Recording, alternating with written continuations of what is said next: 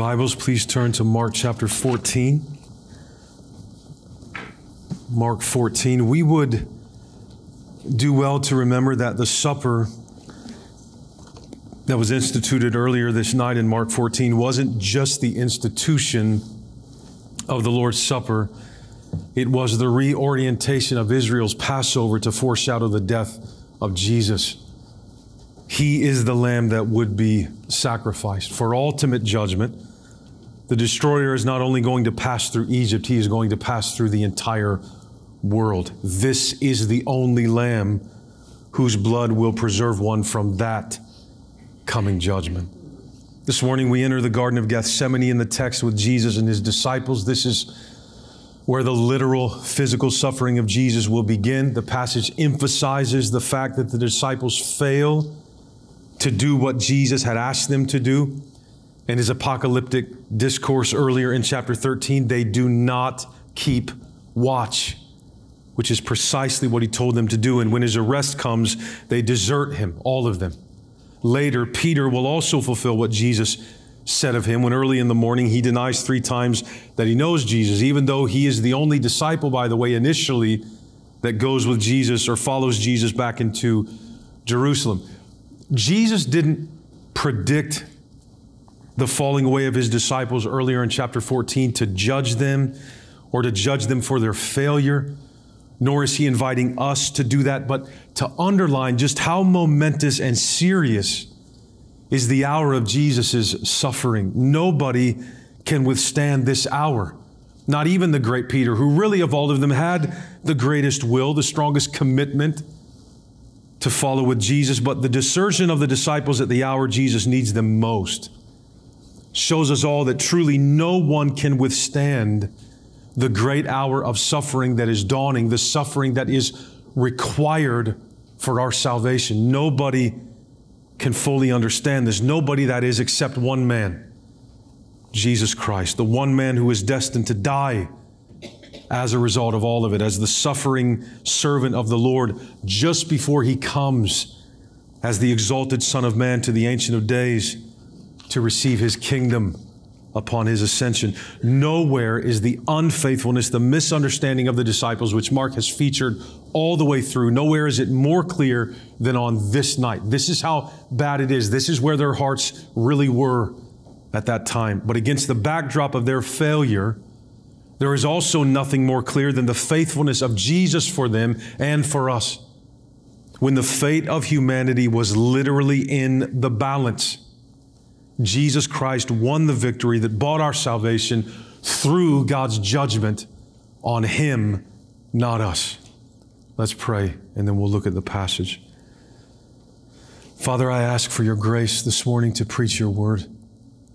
I ask you, Father, to be filled with your Holy Spirit for this task, so that what comes from me is not my ideas, but your truth. And Father, I ask that you would open the heart of every person who is here, that has come to hear and to receive your word, your eternal truth, which is able to save our souls. We ask and pray for these things in the name of Jesus Christ our Lord. Amen. We'll begin in verse 32 this morning of Mark 14. And they went to a place called Gethsemane. And he said to his disciples, "Sit here while I pray." And he took with him Peter and James and John and began to be greatly distressed and troubled. And he said to them, "My soul is very sorrowful, even to death. Remain here and watch." And going a little farther, he fell on the ground and prayed that if it were possible, the hour might pass from him. And he said, "Abba, Father, all things are possible for you. Remove this cup from me, yet not what I will, but what you will." And he came and found them sleeping. And he said to Peter, "Simon, are you asleep? Could you not watch 1 hour? Watch and pray that you may not enter into temptation. The spirit indeed is willing, but the flesh is weak." And again he went away and prayed, saying the same words. And again he came and found them sleeping, for their eyes were very heavy, and they did not know what to answer him. And he came the 3rd time and said to them, "Are you still sleeping and taking your rest? It is enough. The hour has come. The Son of Man is betrayed into the hands of sinners. Rise, let us be going. See, my betrayer is at hand. The focus here, again, falls on the fact, what's highlighted in the passage is that the disciples fail to do precisely what Jesus had called them to do in the Olivet Discourse earlier in 13:33 and 37. They do not keep watch. As predicted in verse 27 of Mark 14, later down in verse 50, they all left him and fled. But we can't judge them, beloved, because as we look at this passage, even Jesus is feeling the strain and the pressure of this moment in verses 33 and 34, knowing that his time is now at hand. He takes Peter, James, and John to watch while he prays, and he began to be greatly distressed and troubled. He even says, "My soul is very sorrowful, even to death. Remain here and watch." He's so filled with sorrow, he literally feels like he is going to die as a result of it. His grief consumes him. In verse 35, it literally knocks him to the ground, and from there he prays that if it were possible, which by the way it isn't, the hour might pass from him. Now, beloved, listen. Let everybody in this room understand, from the pulpit to the pew to the balcony, this grief is because of you and me. Are you trying to win us to Jesus by making us feel guilty? No, no, no. We are guilty, whether we feel it or not. I'm reminding us all this morning, even the Christians, this is what our salvation costs. He felt so much sorrow, he thought he was going to die. His grief took him to his knees. That's because we are sinners, what we're reading here. Because as Isaiah the prophet wrote of him, the chastisement, the punishment that brought us peace was laid upon him. For our peace, in this hour, Jesus had none. Isn't Jesus God in human flesh? Wasn't this plan God's sovereign design in Scripture that must be fulfilled, which is why Jesus is going through it? Didn't he know this was going to happen? Why is he asking the Father to make the hour of the Son of Man's suffering pass from him? If he knew this is what was going to happen, there's a mystery here. I'm not ashamed to tell you that from the divine perspective, I don't know how to answer that precisely. I'm really only qualified, if qualified is the right word, to speak about the human side of Jesus. That's all I can relate to, and I can't even really relate to his human nature. But this hour has been coming since before the creation of the world, literally, and now it's here. It's literally that moment. The divine nature of Jesus never stops being divine. No question, he never ceases to be God, but his human nature now never ceases to be human either. In the human nature of Jesus, all there is in this moment is sorrow and grief, and he is begging. The one who made everything, sustains everything by the word of his power, is begging the Father in this moment. Dads, let me talk to you for a minute, okay?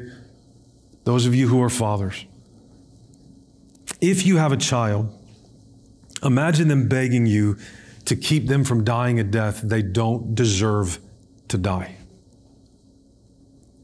Imagine them begging you through tears and through grief so strong you can see it's about to kill them, to make it, please make it so that they don't have to die a horrible and cruel and painful death at the hands of people that hate them. And they're dying that death for the people that hate them. Could you deny their request in that moment? What father could do that? I couldn't. I couldn't do it. There's no way I could let my child die, in particular for people who hate him or hate her, right? Have you ever felt that horrible feeling in your stomach when you find out your kid's being made fun of by other kids, or they're being teased, or they're being bullied? If you're a parent, you know if that's happened to your child, you know how that makes you feel. You know the emotion it brings up in you, the helplessness that you feel, the anger that you feel. It's awful. My point is, there's no way I could stick to this plan here. I mean, I would want to, given what's at stake here. But the text is actually going to tell us, you and I aren't meant to go noble out of this text. We're not meant to leave it believing in ourselves. He actually even says it. So praise God that this conversation for the salvation of humanity is taking place between God the Father and God the Son, that this is between them, that only the two of them can truly understand what's happening here. Thank God it's not us here, bargaining, pleading. Verse 36, Abba, Father, all things are possible for you. Just ponder that, because it's true. All things are possible for you. Remove this cup from me. Yet not what I will, but what you will. Again, think about this for a minute. This is mind-blowing to me. All things are possible for God to do. Amen? Oh. Amen. Right. Amen. Luke and Matthew's Gospels, however, reveal to us that the opposite is also true. Nothing is impossible for God. So when Jesus is praying, all things are possible for God. Nothing is impossible for God to do. Do you know what that means? It could have gone another way. It could have gone another way. And salvation would still be accomplished if all things are possible for Him and nothing is impossible for Him. So why not? Beloved, this is the way God chose. See, we tend to heap our views of justice onto God to determine whether or not God is just. Although at the cross, God had to do something to satisfy justice because justice is hanging out there demanding to be met. No, where does justice come from? Who created it? Who decides what is just? Who decides what is necessary? Who decreed and ordained that it would be this way and not another? In God's refusal to let this cup pass from Jesus, you and I are being reminded, beloved, in the strongest way possible, that God simply will not go back on His word. He will not break His promises even when the life of Jesus is finally on the line. He won't back off of His word or His will. We often think, again, God was bound to orchestrate the crucifixion because it was the only way that He could forgive sinners and remain just and righteous. But again, says who? God.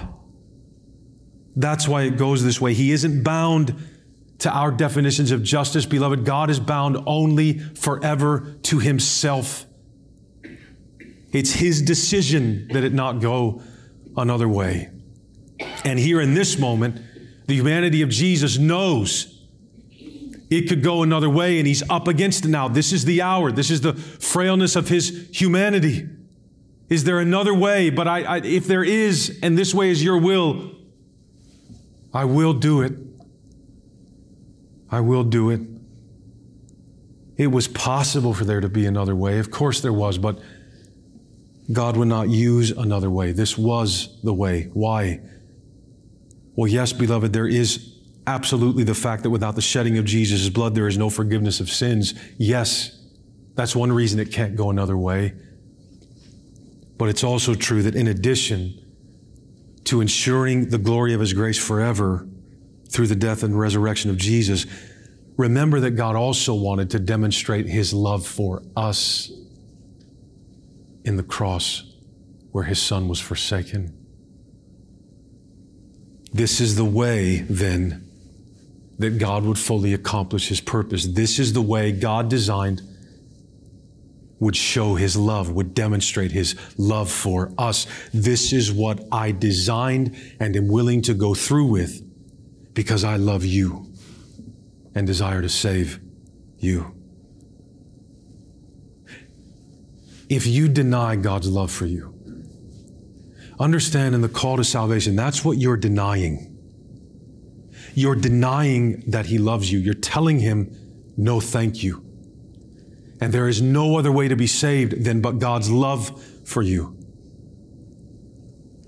So Jesus prays, yet not what I will, but what you will. It's not that the will of the Son and the will of the Father are at odds. No. It's that Jesus was this committed to doing His Father's will, That, again, it's not that Jesus doesn't want to do it and the Father wants him to do it and Jesus is begging. Jesus is this committed to his Father's will. If we can do this another way, let's do it because it's going to get done. But if this is the only way, if it's truly the only way, I will do it. I will do it. Do we see Jesus is what we can only be sometimes? Every once in a while, we will stick to our guns and obey. Every once in a while. Maybe a lot. Maybe some more than others, of course. But he does what we could never do. Never once does he sin. Never once does he fail in his commitment to his Father. Not one time. This should be us begging with God for it not to go this way. And instead, we're more like Peter and James and John in this passage. We'll deny him 3 times before the sun rises if it will keep us safe, right? We can't stay awake for this fight. Our eyes are too heavy. We're Abba, Father. Abba doesn't translate daddy. It's not how it translates, but it does express the same sentiment we would use towards a father when we use that word. But often in the Gospels, we see Jesus go out alone to pray, but we don't usually get to hear those prayers when he's out praying to the Father. We get to hear him call. This is a peek into their relationship. We get to hear him call God Abba, Father, in term of endearment to a father. It's a sad thing for a mom and dad when your kids stop calling you mommy and daddy. Right? I'm lucky to get dad nowadays out of my girls. I get bro a lot. Don't enjoy that at all. But Carmine, my 10-year-old son, still out force of habit, calls my wife mama. And she doesn't have the heart to tell him to stop, right? I'm the dad. I want him to, we got to stop saying mama, but it's a sad time when they stop referring to you in those terms. But beloved, this is our role in salvation. This is what you and I bring to it, that the sin that makes the cross necessary. That's the role we play in this. So you can mock Jesus. You can call him a liar. You can call him a fraud. You can say he's judgmental or whatever else you want to do, but you can't deny the depth of his heart in this. You can't deny his commitment to this design. If you can do this another way, then do it. But if you decide this is the way, I'll go. So forget the theological difficulties here in understanding the union of humanity and divinity in Jesus. This is real. This is a real conversation. Jesus literally feels this level of grief and anxiety, and it's about to kill him before he even gets to the cross. That's how bad this hour of suffering is. We pass right over these events, or tend to, so quickly because we hear it so much, it becomes robotic in our minds. We memorize the details of the story. And so we read and you see like, yes, this happened. But listen, yes, this happened. This conversation happened. This grief happened. The other Gospels talk about Jesus sweating blood here. That's a literal medical condition.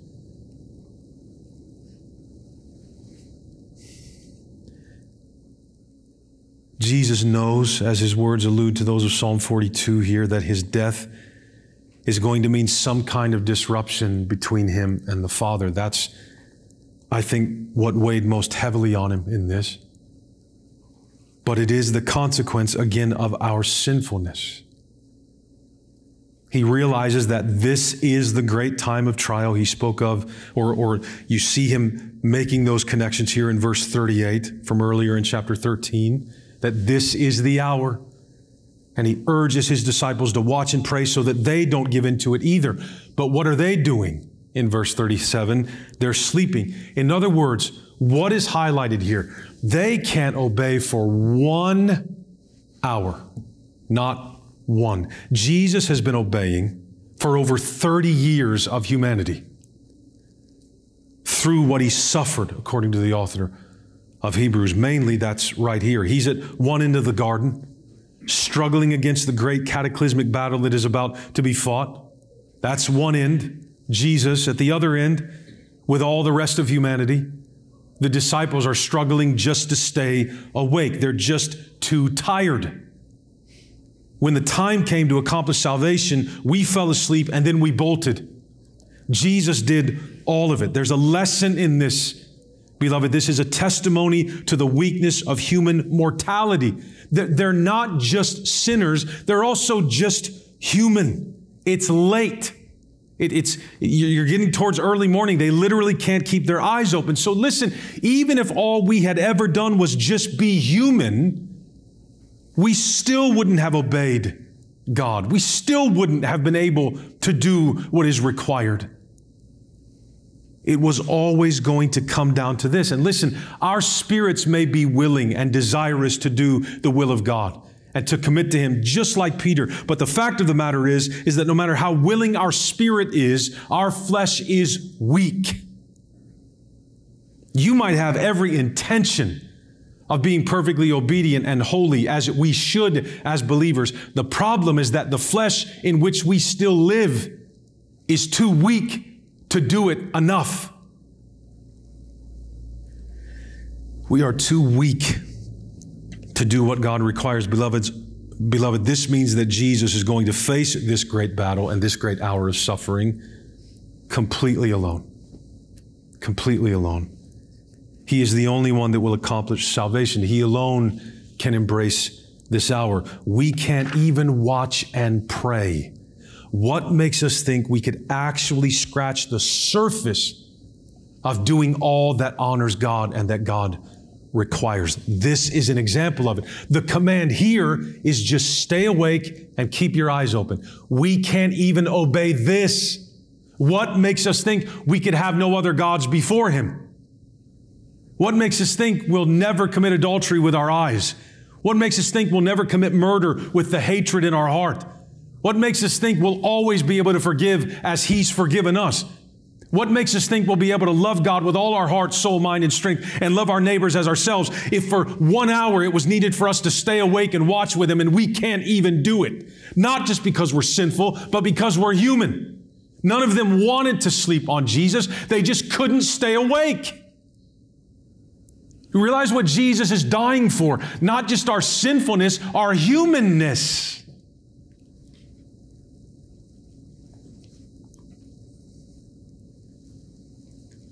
He's not going to give in. The task Jesus must complete is to drink the cup of God's wrath. That's what's happening here. The wrath that should be poured down our throats.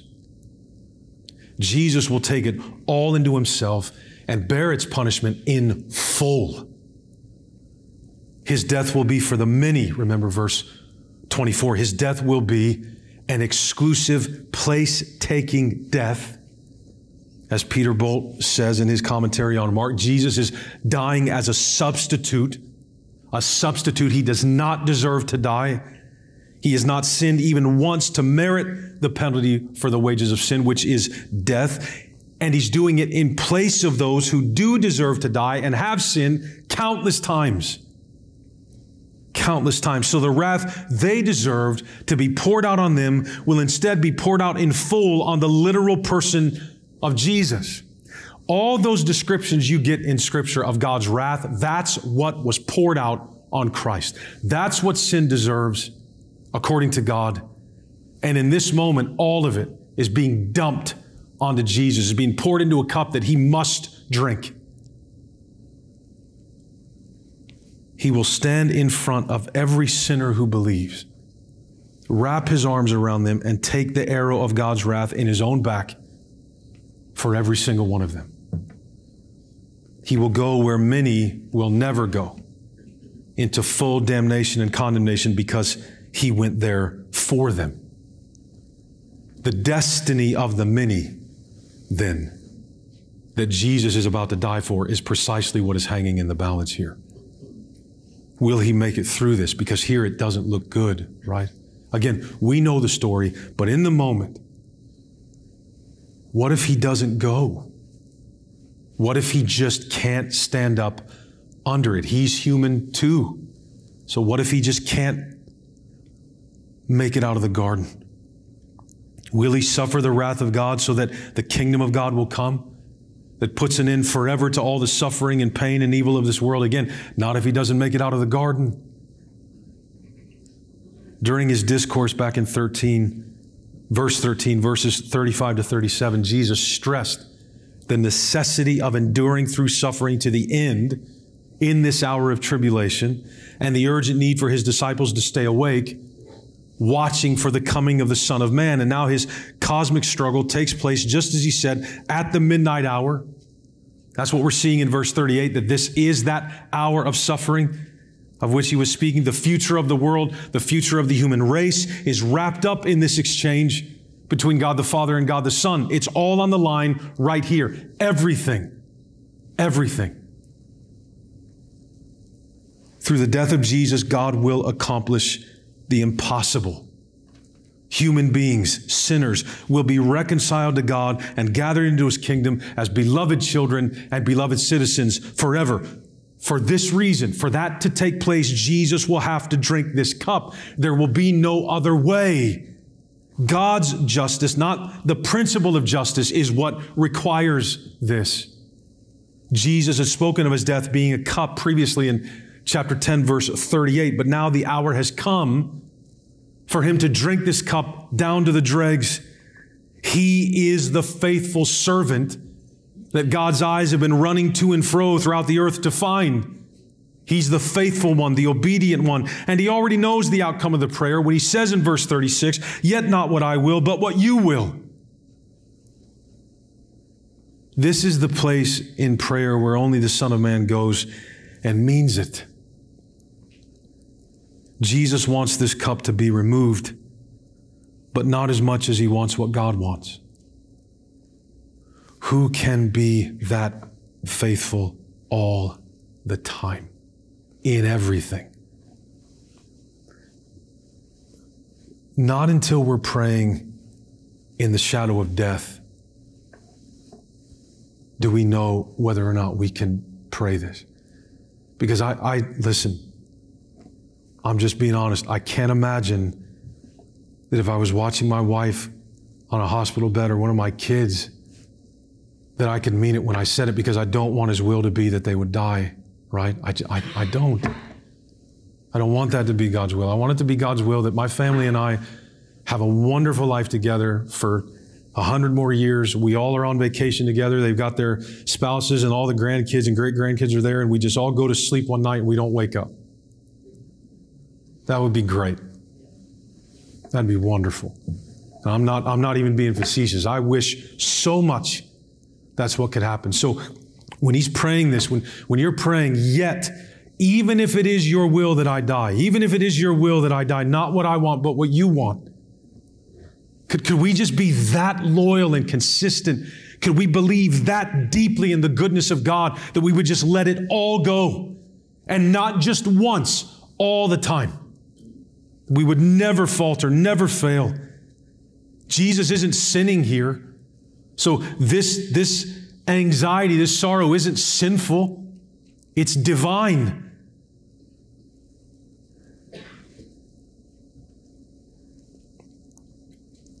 He won't give in.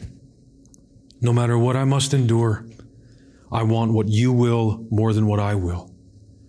And beloved, listen, that's the kind of person we should all be. That's what we were created to be, and none of us can do it. What happened in the Garden of Eden when humanity fell? What were Adam and Eve saying? Not your will, my will be done. That fruit looks good to me. That fruit will make me wise. I want it. I know you said I can't have it, but I want it. What happens in another garden with a second Adam for a new humanity? When he is tempted way beyond what any regular human being could bear. Not my will, but your will. And now, through the forsaking of his only begotten Son, the many will be embraced by God. Because just as all through his entire ministry, from his baptism in the Jordan River until this prayer in the Garden of Gethsemane, the Son consents to do his Father's will. They are in this together. The Father commands, the Son obeys, because it's His delight, remember? That's what Jesus wanted most. That was His delight, the Lord and His will. So even if it went against His nature, He knew His delight was in the law of the Lord. His delight was to do His Father's will. More than His delight was to get what He wanted. None of us are like this. None of us. But now what was impossible for us will be guaranteed for us by the virtue of Christ alone. But not if He didn't want what God wanted more than what He wanted. And in this, He never wavered, beloved. He is our Savior, but not without His suffering. At His most lonely and desperate hour of need, His prayer comes to an end, and He has to wake up His sleeping disciples for the third time. You see what's happening here? You could even have the Spirit prodding you. Stay awake, stay awake, stay awake. I want to, but I can't keep my eyes open. You've all been there. Preachers are well aware of how hard it is to keep your eyes open. You just see people pulling and once it starts, it's not going to stop, right? Once that starts, you know I'm going to look like an idiot for the next however much longer this clown is going to talk, right? It's just going to keep happening. Or when you're driving and that starts, it's horrible. That's not even sin, beloved. That's human. You know, if maybe you worked all night, maybe you had a long week and you just come in here and you're just tired. You're not sinning. You can't keep your eyes open, right? We don't just need Jesus obeying a few things for us, like covering the principle in general. We need Him doing everything that we can't do and covering everything we have done. That's what's happening here. That's this sorrow in His heart, what He has to do, what it will cost. Let us be going, He says in verse 42, my betrayer is at hand. When you get angry at Jesus because maybe somebody has hurt you and He forgives sins for free, right? Understand, for free to you and I. The forgiveness of our sins didn't come cheap, right? God is not simply blowing over what somebody has done to you and saying, just forget about it. You got to get over it. Don't you love how we tell people that? Well, you got to get past it. You don't just have to forgive, you have to forget. Good luck. Good luck. When you get angry at Him because He forgives sins, even the sins of those who have hurt you, and you feel like there isn't going to be any justice, listen, I don't have the ability with words to comfort you in that. Some hurts are too deep. They're just too deep. What I would say, if you came to me with that, or if I can say it to all of you, go sit in the garden for a while with Jesus. Just go there and stay in this text for a while and pray through it. Just pray through it. Read it and pray. Read it and pray. All the cries of heaven and earth for justice were answered this night, all of them. In His suffering, all suffering is hidden. It's taken in. It's dealt with for His people. All of it is felt, right? We talked about that before, I think, but as a Christian, you're like, if I forgive that person and they're a Christian, then what they did to me just goes, no, it was punished. They were punished. They weren't. Jesus was for what they did. We have to believe the truth of the gospel just in learning how to not hate people that have hurt us. Because He took it on Himself. It's been paid for, right? That's why He would say, vengeance is mine, I will repay, says the Lord. Why? Well, because if Jesus is covering your sin, that vengeance has been taken. It was poured out on Jesus. He drank that cup. But if they didn't, if there is no covering for their sin, if the blood of Jesus isn't on the door of their heart, they will be repaid. They will pay for it for eternity. So in Christ, all of this is reconciled. All of it, all suffering, all injustice as we see it is reconciled. In the death of the innocent for the guilty by the will of God. In His suffering, all suffering, He said, all of it is felt, all of it. We should be drinking this cup. We all should be drinking this cup. You can't talk to Jesus about unfair. We just can't. This is for us, for what we did. And we won't taste it because He did. God could say, oh, you get to go free because my son suffered. That's nice. And yet He doesn't say that. If anybody could claim unfair, it's God. If anything doesn't make sense in the Bible, it's heaven, not hell. We love justice. We want justice. Hell is justice. Heaven is grace. Nobody deserves to go there. So if we're going to question God's character on fairness, it better be, how in the world can you forgive sinners on the back of your son? If there's an injustice, it's that. Guilty people being guilty is not injustice, beloved. And God never says that to us, because Jesus said to God, not my will, but your will be done. All is reconciled in Jesus. We must accept this as sufficient for justice, or our bitterness will consume us. Verse 43, and immediately, while He was still speaking, Judas came, one of the 12, and with him a crowd with swords and clubs from the chief priests and scribes and the elders. Now the betrayer had given them a sign, saying, this, the one I will kiss, is the man. Seize him and lead him away under guard. And when he came, he went up to him at once and said, Rabbi, and he kissed him. And they laid hands on him and seized him. But one of those who stood by drew his sword and struck the servant of the high priest and cut off his ear. And Jesus said to them, this is a great moment. Have you come out against a robber with swords and clubs to capture me? Day after day I was with you in the temple teaching, and you did not seize me, but let the scriptures be fulfilled. And they all left him and fled. Jesus now knows the hour has come because Judas has arrived. That's his signal. Okay, it's here. This is it. He knew it was close. Now he knows it's arrived.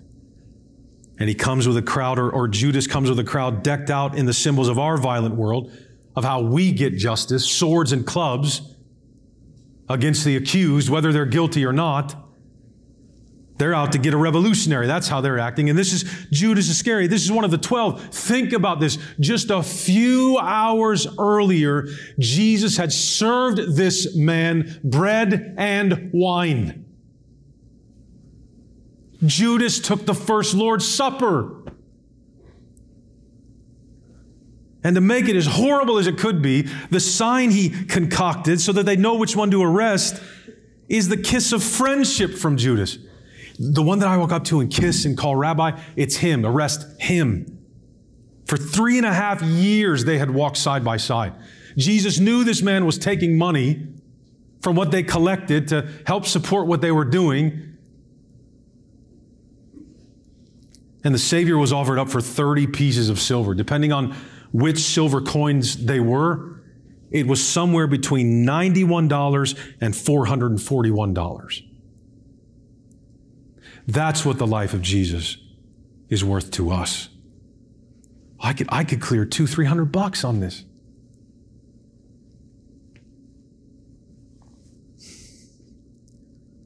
This is the first step in handing Jesus over to sinners, as he predicted. First, Judas hands him to the high priest. The high priest will hand him to the Gentiles. All humanity is here.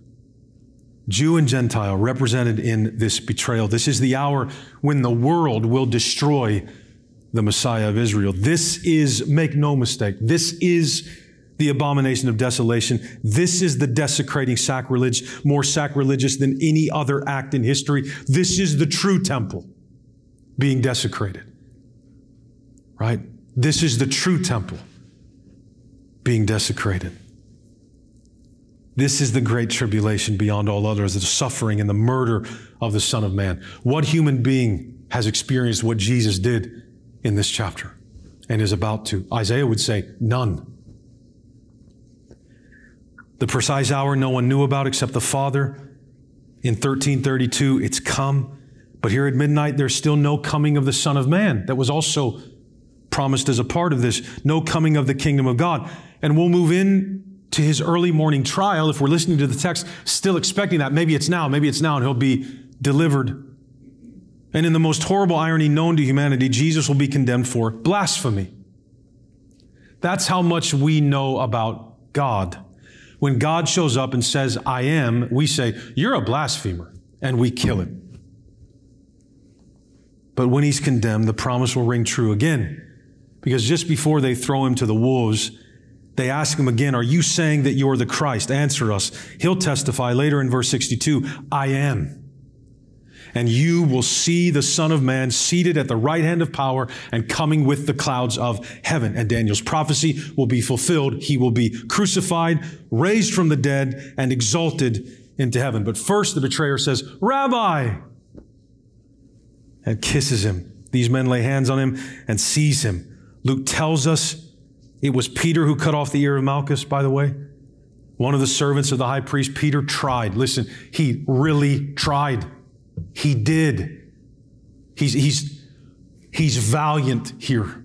But I want to close with this. As valiant as it is for Peter to do this, do we see the parallel here between Jesus and humanity? As valiant as it is for Peter to try and stop this, whether or not it can be stopped has been resolved. It is now the will of God for this to happen. Peter is disobeying God, rejecting God's will and saying, no, I don't want him to be killed. I will not allow it.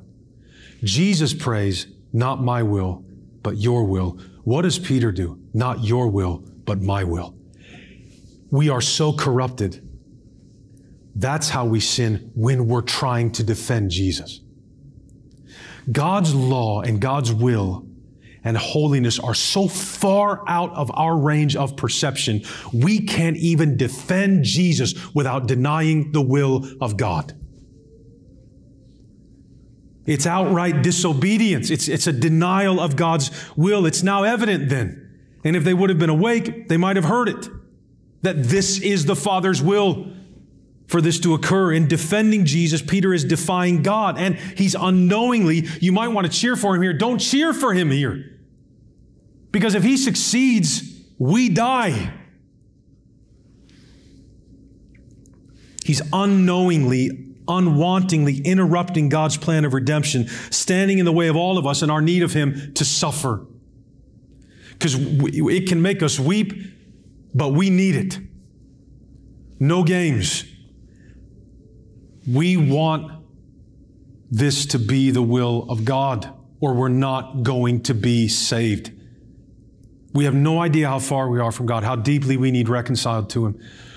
Every time the Father looks at us, what is he going to see?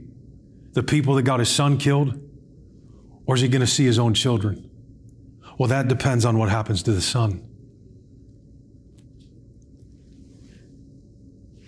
He's standing in the way of all of us in our need of Jesus to suffer. This is the proof that in Peter's heart, again, not what you will, but what I will. So Peter didn't care in that moment what Jesus had said. He didn't care what the will of God was. He foreshadowed it earlier when Jesus went to wash his feet. You're not going to wash me. If I don't wash you, you have no part with me. You're not going to die. If I don't die for you, you have no part in me. And hindsight's 20/20, absolutely. But at this moment, he must not have really believed yet how desperately he himself needed the death of Jesus, or he wouldn't have gotten in the way. He would have bowed his head and said, forgive me that this is what's required, but please do it and save my soul.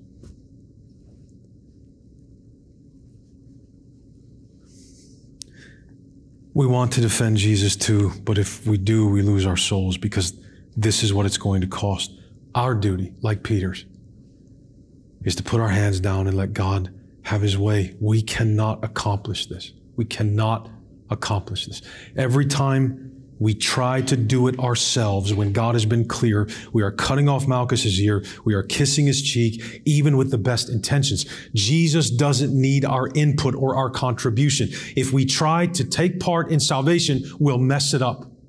And that's what you have, by the way, in 51 and 52.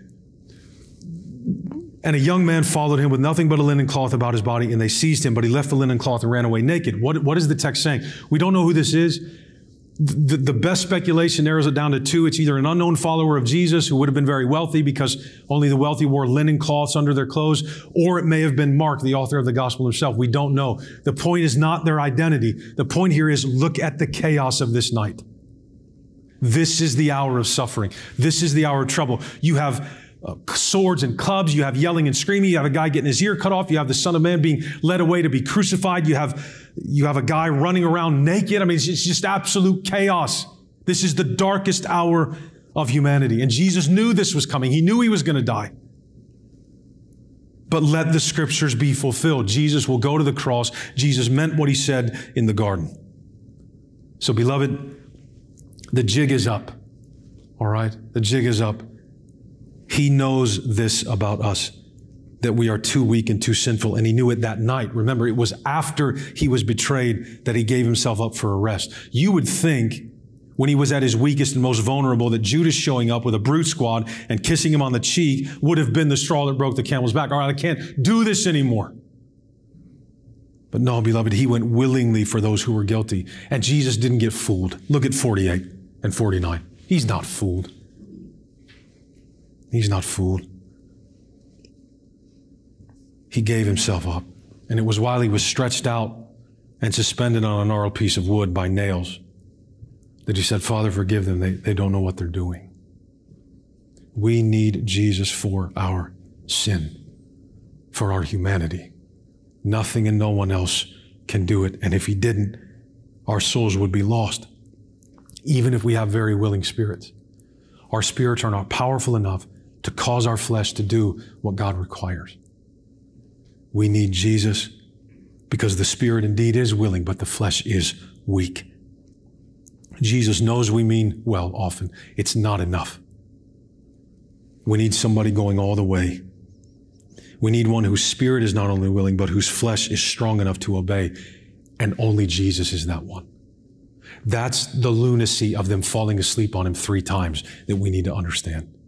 That's how frail we actually are. When the fate of humanity was in the balance, Jesus Christ won the victory that bought our salvation through God's judgment on him. Praise his name. Thy will be done, not mine. Please let that be so, God. Come to Jesus. If you know you need him, come to him.